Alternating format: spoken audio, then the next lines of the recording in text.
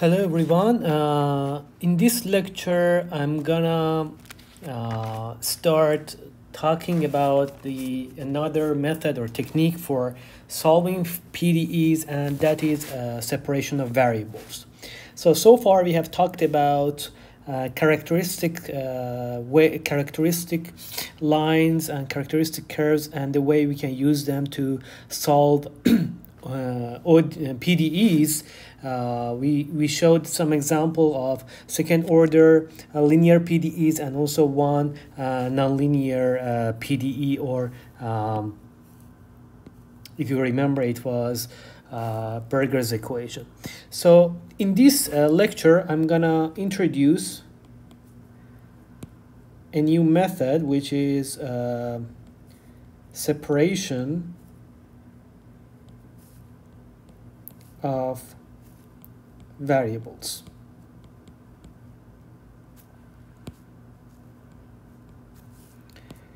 So let's see what it is. So as I said, separation of variables is a technique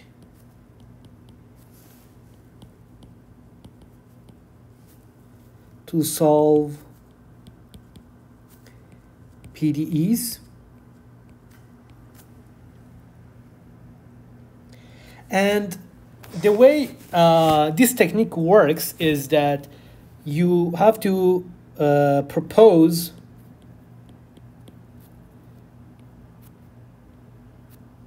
a solution that is composed of the product of two functions that each only depend on one independent variable. So let's see what this means. So this means that the solution that we are going to propose with this method looks like something like this: u, x, and t. And then this solution is composed of two functions that each only depend on one independent variable. So for example, we can say x can be a function of only x, is a function of only x, and then we multiply this by another function t that is only a function of time, or t. So this is the way that we are gonna define separation of variables, and the technique works that we propose this solution to a PDE, and then we solve that PDE and find the forms of x and t, these two functions. So this is a general method, and I'm going to solve two examples of this. One example in this lecture and one in the next one, so you better understand what this means. And as you see, this is the essence of separation of variables, right? So we have separated x and t into two functions that each of them only depend on one independent variable. So this function only depends on x, and the other one, this one, only depends on t.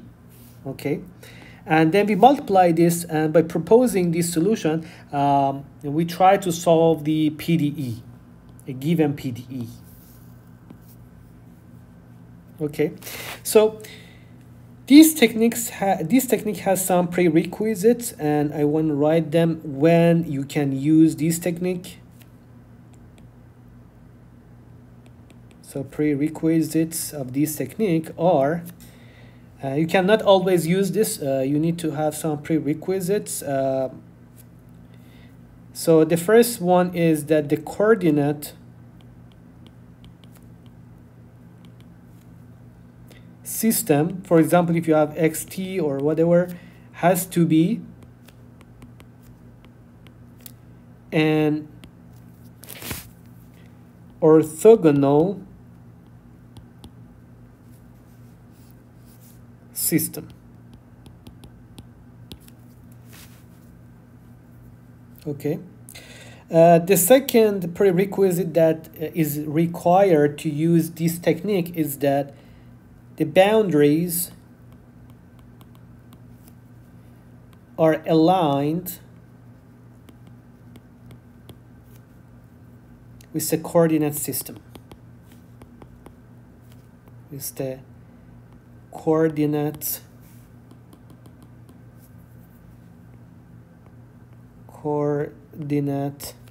system. And finally, the coefficients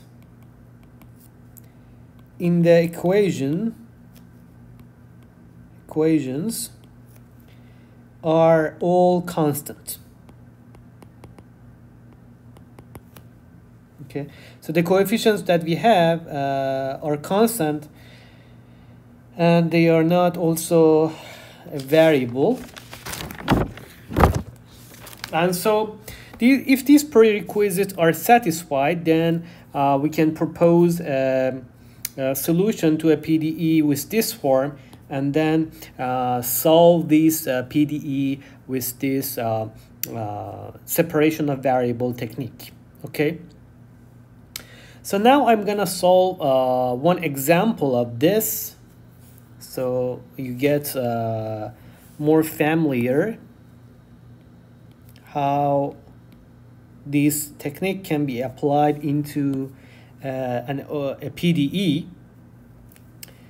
So the question that we have is solve the following one-dimensional transient heat equation. So the equation that we have is partial u over partial t equals to k partial square u over partial x square for x between 0 and L. So this is a one-dimensional transient heat equation, if you remember from the classification of PDEs that we had before. So just to give you an idea, this is actually, let me just do it this way.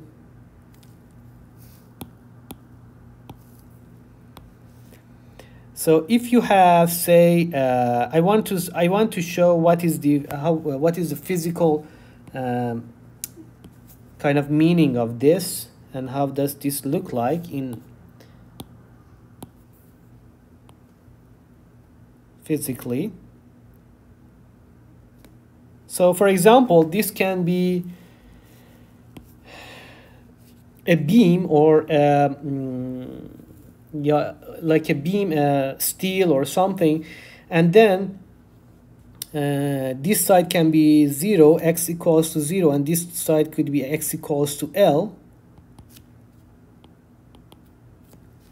And then you start heating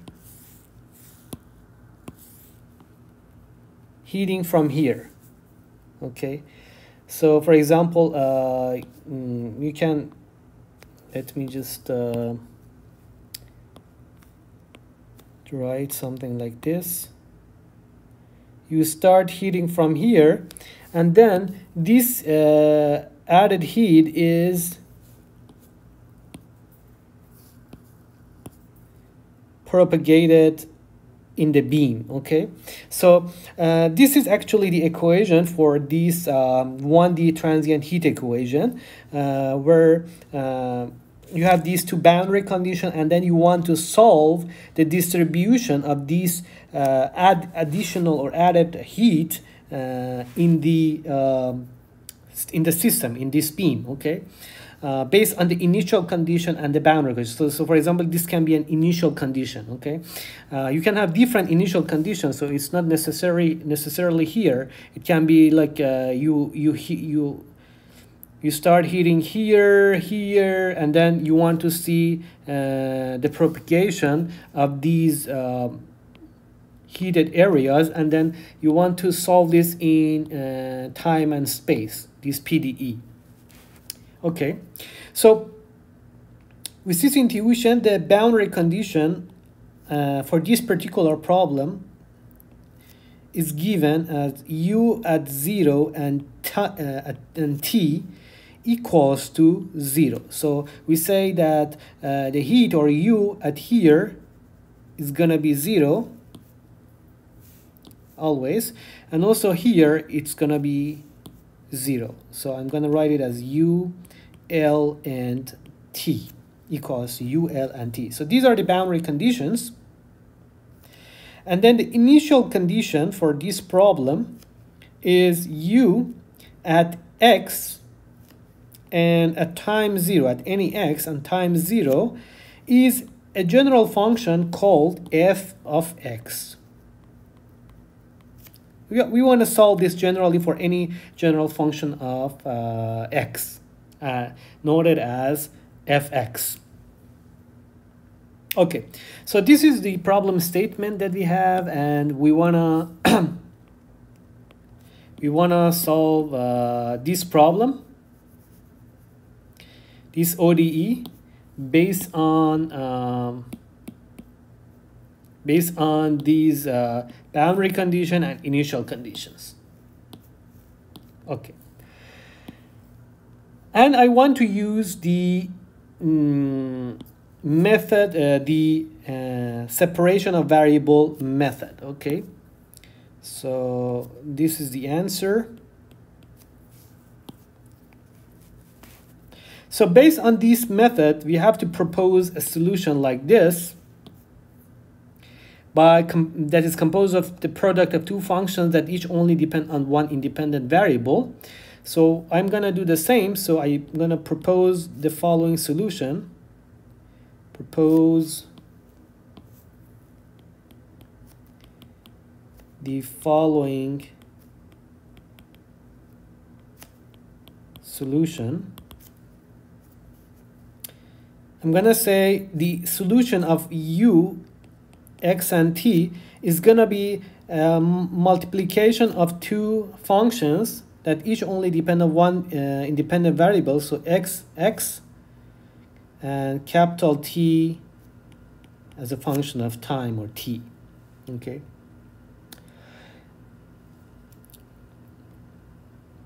So now that I have this, what I'm gonna do is I'm gonna substitute the definitions here to get a relation for these two functions, these x and t. So let's calculate this. So the first term I'm going to calculate is partial u over partial t. So partial u over partial t, if you take the derivative of this function with respect to time,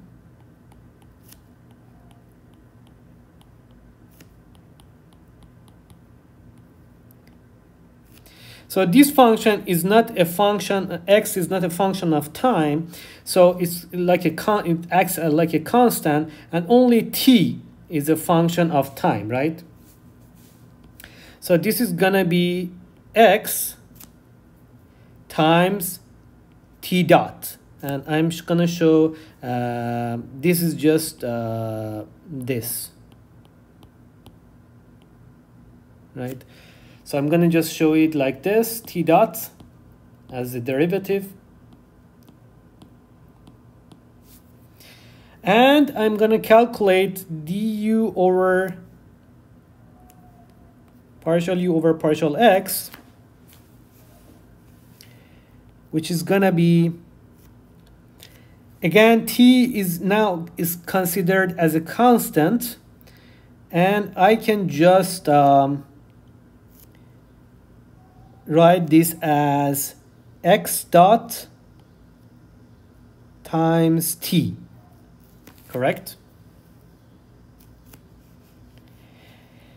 And so partial square u over partial x square, I'm going to take another derivative of this with respect to x. And again, t is considered as a constant here because it's not a function of x. So I only need to take the derivative for x. So I'm going to have x double dot times t.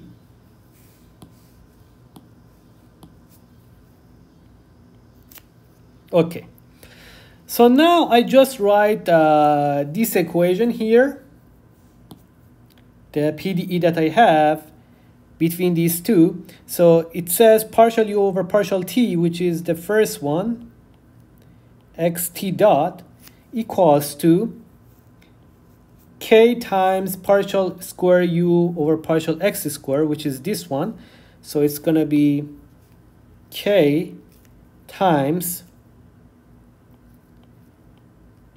x double dot times t,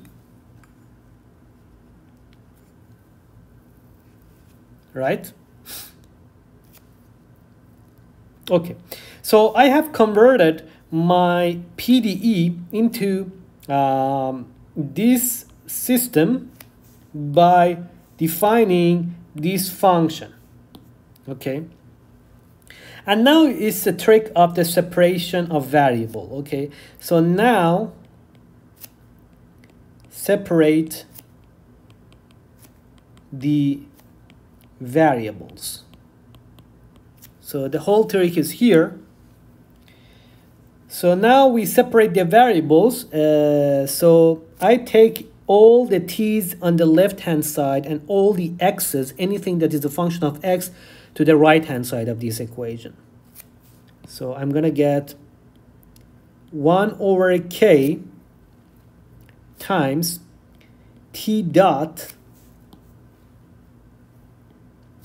over t equals to x double dot over x. And I write, okay, so no, let me say this. So now we have two things. So this I can write it as a function like f of time, right? Because it's only a function of time. And the right hand side, so let me do it this way. So this is only a function of time, and this one is only a function of x, right?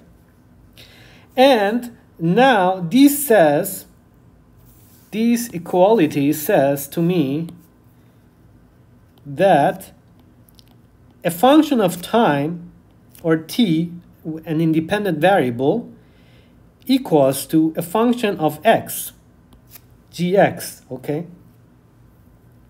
So the only way that this can happen is if that this equals to a constant. So let me write this down clearly, and then we can say it again why.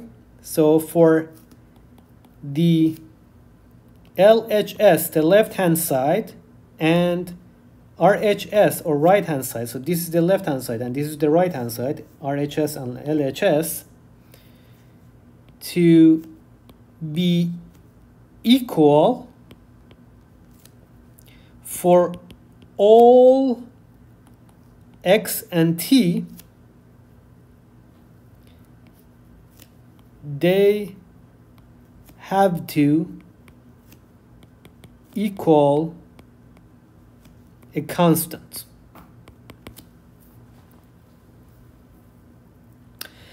And let me say the reason for this.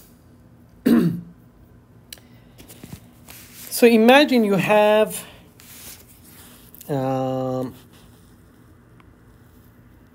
going to plot it here.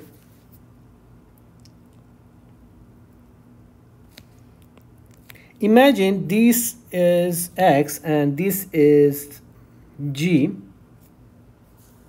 Okay. So I'm going to plot it.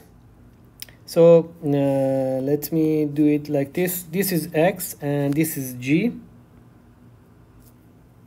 Gx. So any function, okay, any say arbitrary function, you can put it here, and then we can have t. I'm gonna just put it on top of each other, and ft. Okay, and I'm gonna plot it. Let me any arbitrary function. Okay, so it can be something like this. Okay. So the only way that these ft and gx are gonna become equal at all points, at all x and t, is only possible if they equal to a constant, right? Here, for example, they don't equal. For example, here, they are not equal to each other. Or here, they are not equal to each other, okay? And this is for all x and t, so you can just take it shift your x and t to anywhere, and then these all have to match with each other. So the only way that it is possible is if your functions are constant. So for example, are they all equal to, for example, like this. So like this can be x and gx, and this can be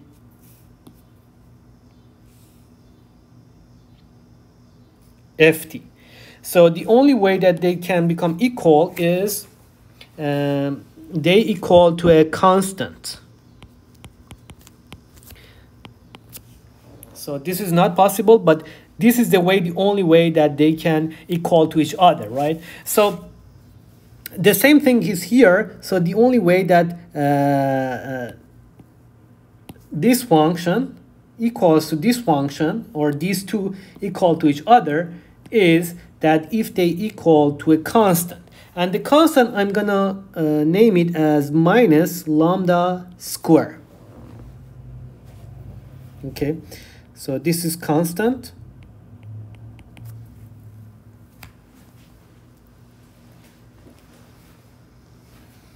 And here is the trick. So now this is gonna give me two equations. One equation for t, evolution of t, and one equation for evolution of x.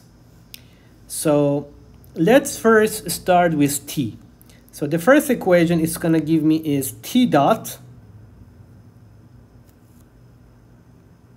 equals to minus k lambda square t, right? So this is the first equation that I can get from here.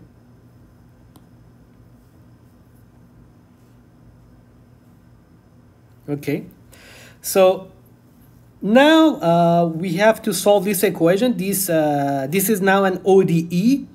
Now we have defined a partial differential equation into an ODE. And so this ODE, we can solve it. And the way I'm going to solve it is like this. I'm going to say this is minus k lambda squared t. And then I'm going to just write it down as dt over t.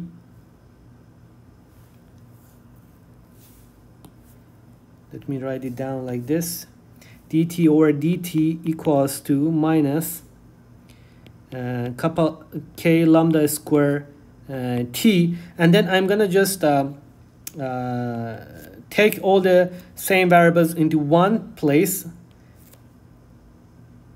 and write this down as minus k lambda square dt, and then take an integral here. And this is gonna give me, so the integral of dt over t, or 1 over t, is gonna give me logarithm, natural logarithm of t equals to minus, and the second one is gonna give you minus k lambda square times t, small t, plus a integration coefficient. Okay, and then if you just take a power of e from both sides, you are going to get e to the ln t, which is going to be just t equals to e to the minus, I'm going to write this as c1, the constant, times e to the minus k lambda square t. Okay, so the solution of t, the t function, looks like this: c1 times, let me write it a little bit below this. So the solution of t with respect to time equals to c1 times e to the minus k lambda square t. Okay, so this is the first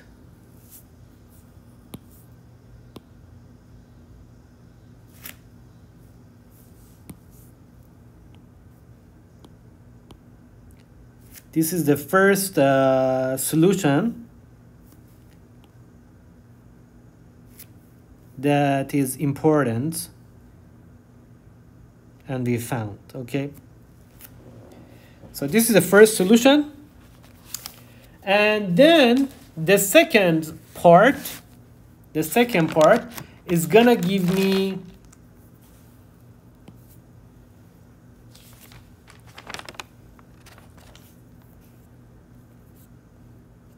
the second equality is gonna give me x double dot plus lambda square x equals to 0, right? So this is this equality that I have written down. Okay, so now I want to solve this equation, and this equation, as you see, is a second order linear ODE, and it's like a SL or a Sturm-Liouville problem that we discussed last time, right? If you remember, we solved a very similar problem to this one. And so, as you remember, the solution of a Sturm-Liouville problem of this type is given as a sum of two functions. The sum of C2 sine lambda x plus C3 cosine lambda x. Correct? This was something that we learned from last time from the Sturm-Liouville problems. So now I want to find, I have all these solutions. The only remaining thing is that I need to find these coefficients, C1, C2, and C3. Okay. So first, let's find here C2 and C3 from the applying boundary conditions and initial conditions. So by applying two boundary conditions I have and one initial condition, I want to find these coefficients. So let's first apply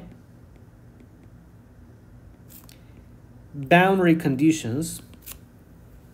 So because this is x, so x, so for the for finding the coefficients of x, we are going to apply boundary condition, and for finding the coefficient of t or time, we are going to apply initial condition, okay?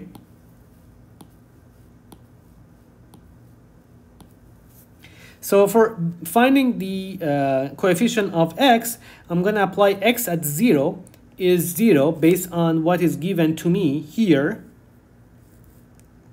right? And x at L is also 0. So first, let's see, x at 0 is 0.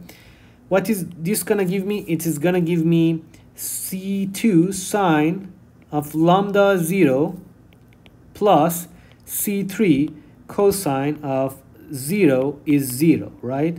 And this is already 0, and so this is 1, and this is going to give me that C3 should be 0. And then the second requirement or boundary condition says x at L should be 0. So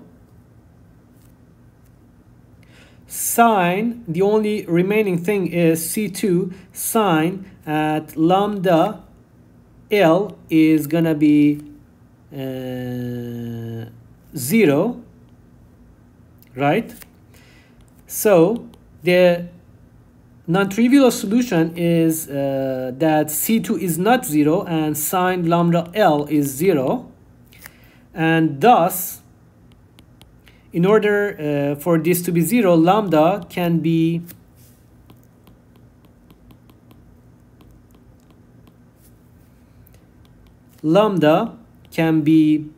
n pi over L for n equals to 1, 2, 3, etc. Okay. So this gives me lambda n, or the eigenvalues. So these are the eigenvalues of this problem.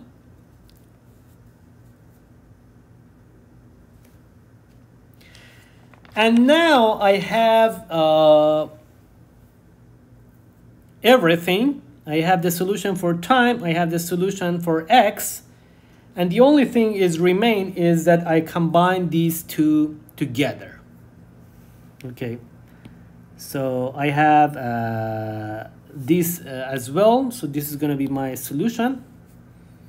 So let me write this down. X of x is going to be C2. I know C3 is 0, so I'm going to just write C2 sine lambda n x, where lambda n is n pi L, and n is from 1, 2, 3, etc. So this is going to give me my second solution, right? And now I can combine these two to get my final solution, which is here, right? So